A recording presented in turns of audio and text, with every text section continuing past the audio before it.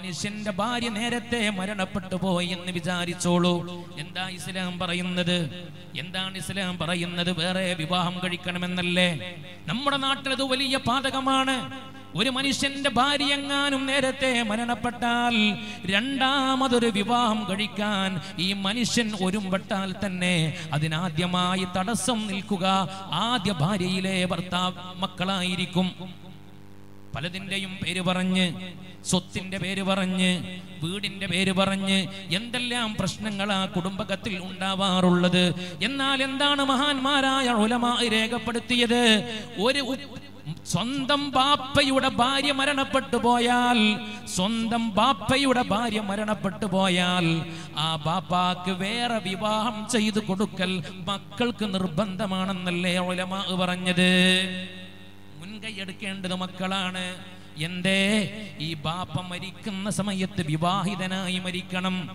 ഈ ബാപ്പ മരിക്കുന്ന സമയത്ത് വിവാഹിതനായി മരിക്കണം. നമ്മുടെ ആലിമീങ്ങളൊക്കെ അങ്ങനെയല്ലേ? നമ്മുടെ ആലിമീങ്ങളൊക്കെ അങ്ങനെ നമുക്ക് മാതൃക കാണിച്ചു തന്നവരല്ലേ? മഹാനായ പാണക്കാട്ട് തങ്ങൾ, അല്ലാഹു അവിടുത്തെ ദർജ ഉയർത്തി കൊടുക്കട്ടെ. പാണക്കാട്ട് തങ്ങൾ ജീവിച്ചിരിക്കുന്ന കാലഘട്ടത്തിൽ തന്റെ പ്രിയപ്പെട്ട പത്നിയായിരുന്ന സയ്യിദ ഷരീഫ ഫാത്തിമ ലോകത്തോട് വിട പറഞ്ഞില്ലേ? ഫാത്തിമ സയ്യിദ ഷരീഫ ഫാത്തിമ ബീവി ലോകത്തോട് വിട പറഞ്ഞതിന് ശേഷം മഹാനായ പാണക്കാട്ട് തങ്ങൾ വേറെ കല്യാണം കഴിച്ചില്ലേ? മക്കൾ കല്യാണം കഴിപ്പിച്ചു കൊടുത്തില്ലേ? അവിടെ സ്വത്ത് പ്രശ്നമായില്ലല്ലോ, അവിടെ മറ്റുള്ളതൊന്നും പ്രശ്നമായില്ലല്ലോ. മഹാനായ ശൈഖുനാ അത്തിപ്പറ്റ ഉസ്താദ്, അല്ലാഹു അവിടുത്തെ ദറജ ഉയർത്തി കൊടുക്കട്ടെ, നേരത്തെ ഭാര്യ മരണപ്പെട്ടല്ലോ, വീണ്ടും കല്യാണം കഴിച്ചല്ലോ. എന്റെ പ്രിയപ്പെട്ടവരെ, എന്തുകൊണ്ട് അവരൊക്കെ കല്യാണം കഴിക്കുന്നത് പടച്ച റബ്ബിന്റെ പൊരുത്തത്തിന് വേണ്ടിയാ. ഞാൻ ലോകത്തോട് വിട പറയുമ്പോ വിവാഹിതനായി ലോകത്തോട് വിട പറയണം. കല്യാണം കഴിക്കാതെ ഞാൻ മരണപ്പെട്ടാൽ, മരണപ്പെടുന്ന സമയത്ത് നിലവിൽ എനിക്ക് ഭാര്യയില്ലെങ്കിൽ എന്റെ ഹബീബിന്റെ മുഖത്തേക്ക് ഞാൻ എങ്ങനെ നോക്കും? എന്റെ അള്ളാഹുവിനെ ഞാൻ എങ്ങനെ ഫേസ് ചെയ്യും? വളരെ പ്രധാനപ്പെട്ട ഒരു സുന്നത്ത് നഷ്ടപ്പെടുത്തിയിട്ട് എങ്ങനെയാണ് റബ്ബിനെ കണ്ടുമുട്ടുക? ഇതായിരുന്നു അവരുടെയൊക്കെ പേടി. പറഞ്ഞു വന്നത്, ഒരു പെണ്ണും അങ്ങനെയാണ് ഒരു പെണ്ണും അങ്ങനെയാവണം. സാധാരണ നമ്മുടെ നാടുകളിലൊക്കെ എന്താ സംഭവിക്കാറുള്ളത്? ഒരു പെണ്ണിനെ വിവാഹമോചനം ചെയ്യപ്പെട്ടാൽ സുബ്ഹാനല്ലാഹ്, പിന്നീട് ആ പ്രിയപ്പെട്ട പെൺകുട്ടിയെ ഒന്നുകിൽ ആ പെൺകുട്ടി പറയും എനിക്ക് വേറെ കല്യാണം വേണ്ടെന്ന്. അത് പലപ്പോഴും കൂടുതലും സംഭവിക്കാറുള്ളത് ഭർത്താക്കന്മാർ നേരത്തെ മരണപ്പെട്ടു പോകുന്ന സംഭവങ്ങളിലാണ്. ഭർത്താവ് പെട്ടെന്നങ്ങ് മരണപ്പെട്ടു പോയി, യുവാവായിരുന്നു, ഈ പെൺകുട്ടി യുവതിയാണ്, പെട്ടെന്ന് ആകസ്മികമായി മരണപ്പെട്ടു പോയി.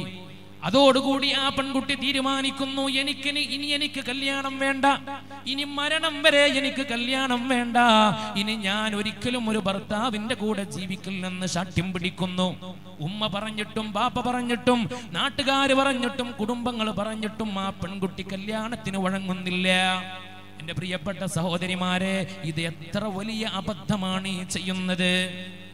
സങ്കടങ്ങളും പ്രയാസങ്ങളും നൊമ്പരങ്ങളുമെല്ലാം മനസ്സിലുണ്ടാകും, തീർച്ചയാണ്. ഒരു ഭർത്താവ് മരണപ്പെട്ടാൽ ഭാര്യയുടെ മനസ്സ് നൊമ്പരപ്പെടൂലേ? പറയേണ്ടതില്ലല്ലോ. പക്ഷേ പൊന്നുമോളെ, ആ ഭർത്താവിന്റെ മരണശേഷവും നിനക്കൊരു ദാമ്പത്യം വേണ്ടേ? ആ ഭർത്താവിന്റെ മരണത്തിന്റെ ശേഷവും നിനക്കൊരു ദാമ്പത്യം വേണ്ടേ? പിന്നെയും നിനക്ക് ഇബാദത്ത് ചെയ്യണ്ടേ? നിനക്ക് കിട്ടുന്ന കൂലി എത്രയാ? നിന്റെ കല്യാണം കഴിഞ്ഞിട്ട് എത്ര വർഷമായി? നിന്റെ ആ പ്രിയപ്പെട്ട ഭർത്താവിന് നിന്റെ വളകളിട്ട കൈകളെ കൊണ്ട് നീ കട്ടൻ ചായ കൊടുത്തില്ലേ? നീ വെള്ളം കൊണ്ടുപോയി കൊടുത്തില്ലേ? എത്ര വർഷമായി നിന്റെ കല്യാണം കഴിഞ്ഞിട്ട്? ഭർത്താവ് വരുമ്പോ ടേബിളിൽ മനോഹരമായ വിഭവങ്ങൾ തയ്യാറാക്കി വെച്ചിട്ട് തന്റെ പ്രിയപ്പെട്ട പ്രിയതമനെ നിങ്ങൾ കാത്തിരിക്കാറില്ലേ? 2:30 മണിയായിട്ടുണ്ട്, 3 മണിയായിട്ടുണ്ട്, പക്ഷേ ഭർത്താവ് ജോലി സ്ഥലത്ത് നിന്ന് വന്നിട്ടില്ല, ഷോപ്പിൽ നിന്ന് വന്നിട്ടില്ല. നിങ്ങൾക്ക് വിശക്കുന്നുണ്ട്, പക്ഷേ ഭർത്താവ് ഭക്ഷണം കഴിക്കാതെ ഞാൻ എങ്ങനെ ഭക്ഷണം കഴിക്കുമെന്ന് കരുതിയിട്ട് നിങ്ങൾ വിശന്നിരുന്നില്ലേ? മണിക്കൂറുകളോളം നിങ്ങളെ പ്രിയപ്പെട്ട ഭർത്താവിനെ ഓർത്തിട്ട്, ഭർത്താവിനെ പ്രതീക്ഷിച്ചുകൊണ്ട്. രാത്രിയിൽ ഭർത്താവ് എങ്ങോട്ടോ പോയതാണ്, നിങ്ങൾക്ക് വിശക്കുന്നുണ്ട്, ഉറക്കം വരുന്നുണ്ട്, എന്നാലും നിങ്ങൾ പറയുന്ന വാക്കെന്താണ്? കാക്ക വരട്ടെ, അവര് വന്നിട്ട് ഭക്ഷണം കഴിക്കാം.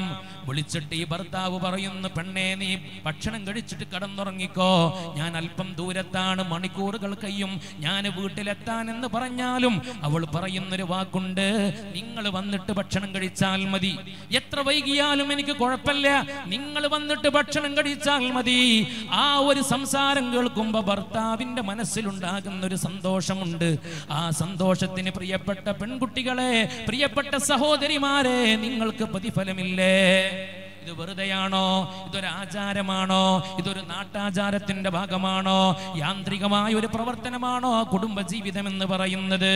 നിന്റെ ഭർത്താവിന് നീ ഒരു ഖിദ്മത്ത് ചെയ്തു, എത്ര ചെറിയ ഖിദ്മത്താവട്ടെ, നിന്റെ ഭർത്താവിന്റെ മുമ്പിൽ വെച്ച് നീ ഒന്ന് പുഞ്ചിരിച്ച് കാണിച്ചു കൊടുത്തു, നിന്റെ ഭർത്താവിനെ സന്തോഷിപ്പിക്കാൻ വേണ്ടി.